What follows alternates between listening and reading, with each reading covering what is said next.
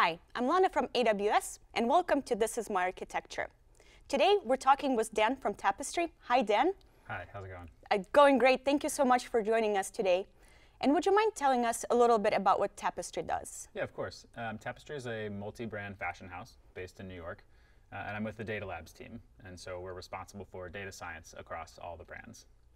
I would imagine it's a little bit different working with fashion brands as an IT professional. So what are some differences that translated into this architecture? Yeah, so when we got there, we were dealing with a lot of on-prem architecture, a lot of legacy systems, and so building an environment on top of that interacts with it required some creativity. So we decided to go with a serverless architecture. Awesome. So I'm seeing some workloads running on this web server. What exactly are we doing here? Yeah, so this is an ECS cluster that runs a web endpoint. So a user will come to our site, and they're hitting an ECS environment that hosts our container. So this Dockerized application. Gotcha. And I'm seeing that it actually has an Amplify framework running there? That's right. So we're a smaller team, so we used Amplify to help deploy application quickly.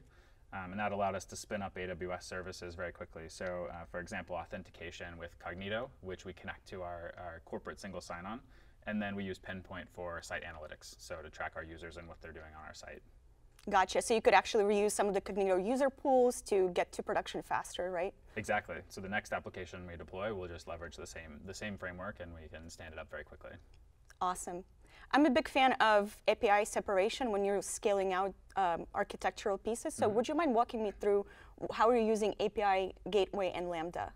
Yeah, so let's say that a user comes to the site and they want to have a photo analyzed or an image of a product. They'll input it into our front end, which will request for an API gateway that kicks off a Lambda function to our data science environment. The reason that we separated the two was we wanted to modularize the environment as much as we could.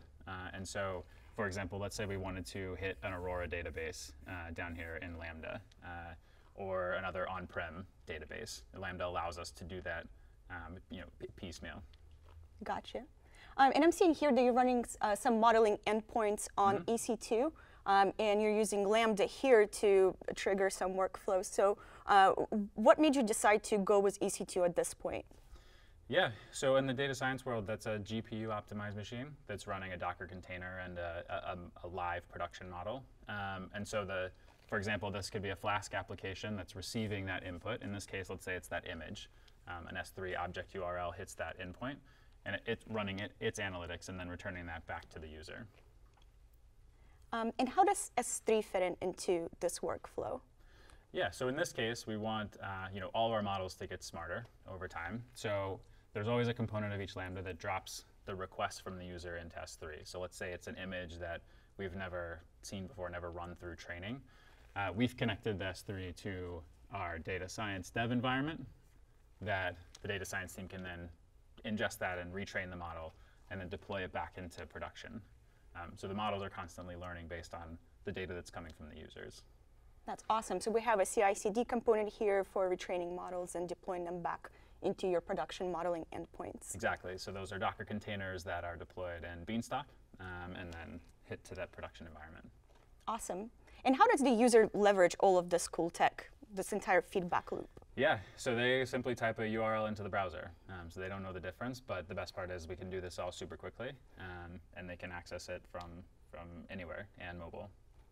Dan, thank you so much for joining me today. Thanks for having me. And thank you for watching This Is My Architecture.